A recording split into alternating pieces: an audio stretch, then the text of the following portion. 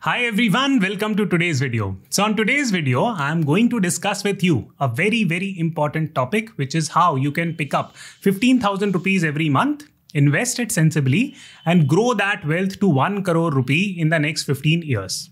This is not a clickbait. I will show you the actual math behind it and I'm taking very conservative estimates. I will show you a simple process. I will also share one of the key plans that I've drawn around it. So please listen to this video very carefully. Please make notes.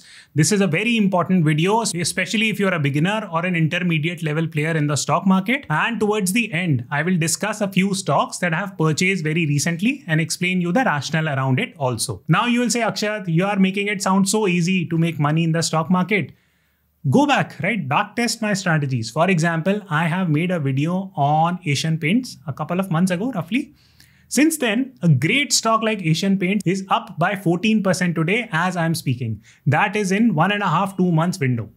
So you can literally make great amount of money in a very sensible stock in a literally risk minimized format. So I fail to understand why people don't use such techniques. Now, before I jump into the nitty-gritties of today's video, many of you have asked me that Akshat, how do you develop your financial acumen, financial knowledge, and how do you come up with all these different strategies? So first and foremost, very thankful that you are seeking my suggestions on it.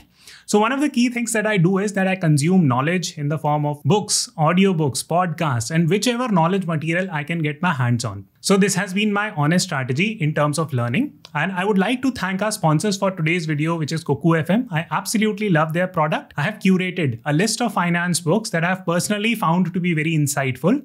So you can go and check it out on Cuckoo FM's platform. It's an audio book platform. And you can check the links in the description box to avail a very special discount also.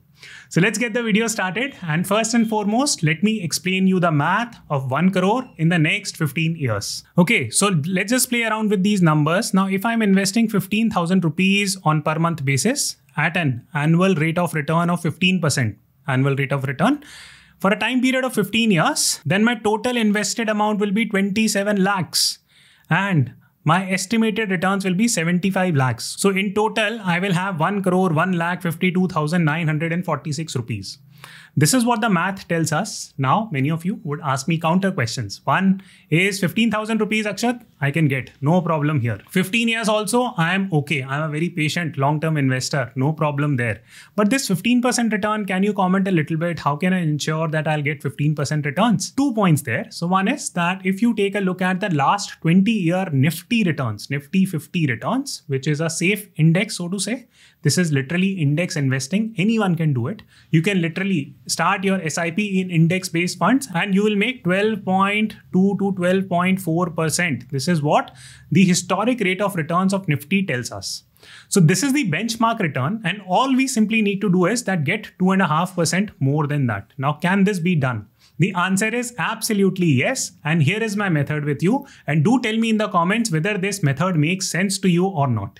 Okay, so let's start with the method. Step number 1, you need to have a list of winners. So let me show you my list of winners and how you can figure out your list of winners also. Now, this is a study that was done by Mr. Ramdev Agrawal, and I will put the links in the description box for you to check out the entire report. This is the wealth creation report for the time period 2016 to 2021. And here we have the list of biggest winners, fastest winners, and consistent winners.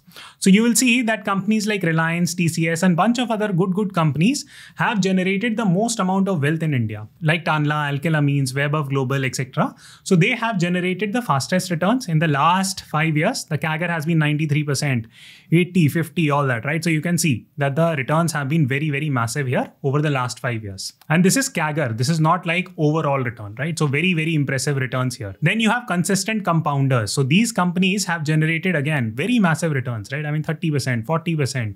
And here we were speaking only about growing your wealth. And in the mathematical formula that I was speaking to you about, I was just speaking about 15%, right? So show me one company from this list of winners that has given less than 15%. Zero, right? Even less than 20%, 5-year CAGR, no company has been there. Now, one obvious question you would ask me is that, Akshat, if it is so simple to generate this type of returns, then why is it that mutual fund managers are not generating these type of returns for us? I have given this answer multiple times on my channel.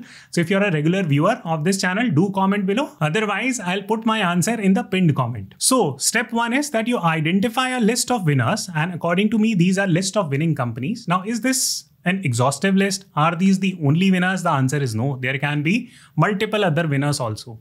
Point number 2, are these companies going to continue to perform really, really well? I don't know. But here is my thought process. Now see folks, it is like saying that you are in 10th standard and you have scored 99% marks in your board exams. Now in 12th standard, should I be betting on you? If you are a stock, then should I be betting on you? The answer seems to be yes, right? Because by looking at your 10th class marks, I can be pretty sure that, you know what, this person studies really well. He or she has scored 99% marks. Very likely, very, very likely that from 99% marks, he or she might still end up scoring 90% marks, right? So that's the worst case scenario. Same is the argument with this list of great companies. What is happening here is that these companies have given a CAGR of like 30%, 40%, 50%, 60%. Now, the CAGR will fall to like maybe say 15% for the next 5 years, right? Why is that? Because this is called as momentum, that some companies are on an uprun, right? On a constant uprun. Now, momentum simply means that if a train is running at 160 kilometers per hour, even if it puts a brake, it will take some time to decelerate. It will take 30-40 seconds to decelerate. Same goes here, that these companies are in such a great momentum. If you go pick and invest your money in these companies, it's not as if that something like alkylamines, where the CAGR has been 79%, it will come down to like 5%. That will not happen. That is highly, highly unlikely to happen. So I hope this point is clear that number 1, start with a great list of companies. Mr. Ramdev Agrawal has already curated this list for us.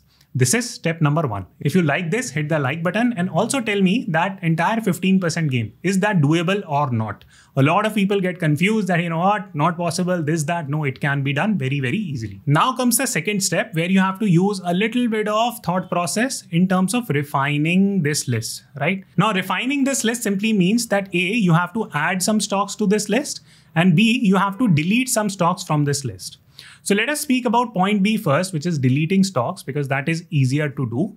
So which stocks will I delete from this list for now, right? And this is my personal opinion. You can have different perspective on it. I will delete something like Reliance, and I'll explain it to you in a minute why. I will delete something like Escorts, and again, I will explain it to you in a minute why.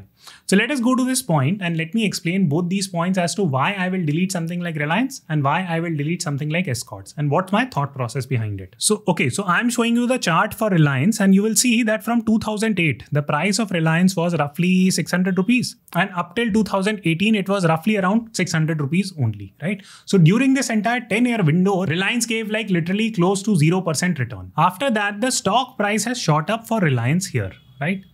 Now, why has that happened? If you ask yourself, the answer lies in the word pivot. That Reliance has pivoted its business from being a conglomerate oil-based business, which is commodity-driven, to a technology platform-based business called as Reliance Jio or Jio Platforms. Now, the business pivot has already happened and people have already purchased this entire story that Reliance will become really big in this hardly 3 years' time. So one massive bull run in Reliance has already happened and majority of that 5-year period return that we were talking about on Reliance on that particular list, it gets subsumed here, right? So the bottom line is that right now, if you enter on Reliance, it is from a macro perspective overvalued as per my understanding. So therefore, I will not take massive bets on something like Reliance because a very recent run-up has happened in Reliance if you look at it from a 5-year window perspective. So this, according to me, is a pivot play. It's not a consistent growth play. So I will eliminate stocks like Reliance. Now comes the second category of stocks that I will eliminate. So I will eliminate something like Escort. Now, why would I eliminate something like Escorts? The reason is fairly simple, that I will eliminate Escorts because of the nature of the business.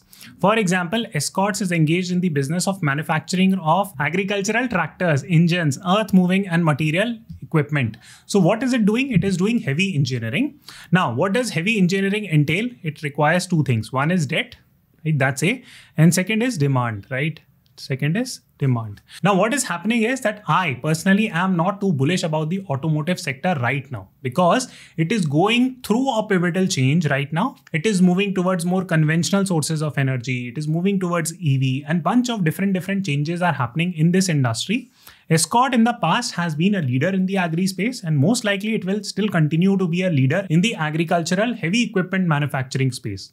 It might. But it's just too much of a plunge for me to take as a normal retail investor. I can't put in my money and keep on tracking the company every single month, what developments it is undertaking, what type of competition it is fighting. It might, again, from the prospects of changing its business model to more EV oriented business or more non-conventional resource efficiency business, it might take on a lot of debt. So I'm a little bit uncomfortable. So I will eliminate these type of stocks. What type of stocks I'll eliminate? Number one, businesses that have already undergone pivots like Reliance. Number two, businesses that are 100% going to go through pivot. So I will keep these two types of stocks aside. Now, if you can go through the list, study this, you can further eliminate and refine this list. Which brings me to part 2 of the second point, which is what type of businesses I will add now.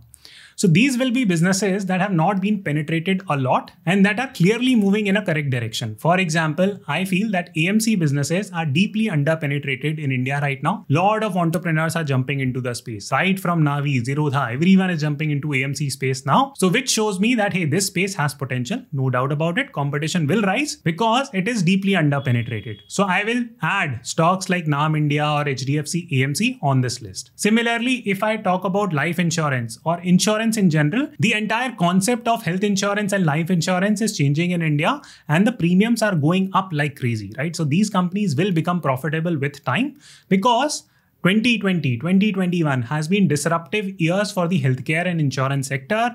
The firms in this industry have suffered a lot of stress because of the numbers of claims that have gone up. But this is not going to continue for the next 5 years, right? At some stage, claims are going to come down. But do you think that premiums are going to come down?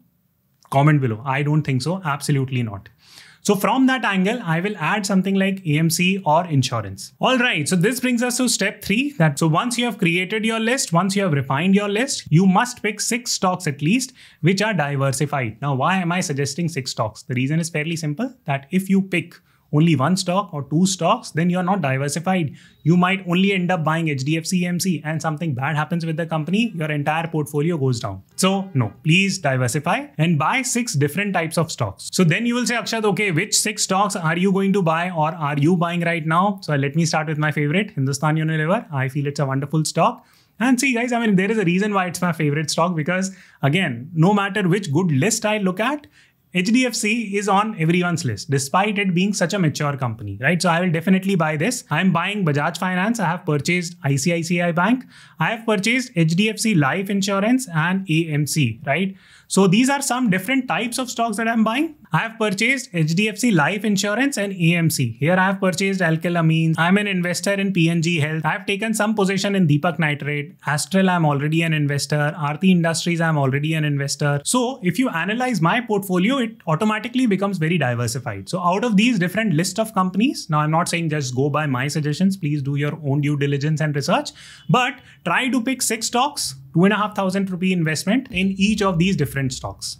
This is point number 3. Then comes the final point that, hey, okay, great Akshat, 15,000 rupees I have. I'm eager to invest. New year is just here. I want to become an investor. I have identified my list of stocks also. Now, should I put all my money on 1st of January? The answer is no. You have to develop a more nuanced system of buying stuff, right? Now, there are 2 methods that I will speak about. First is a normal scenario. So normal scenario means that, the markets are moving sideways. Sideways means that the market is neither crashing too much.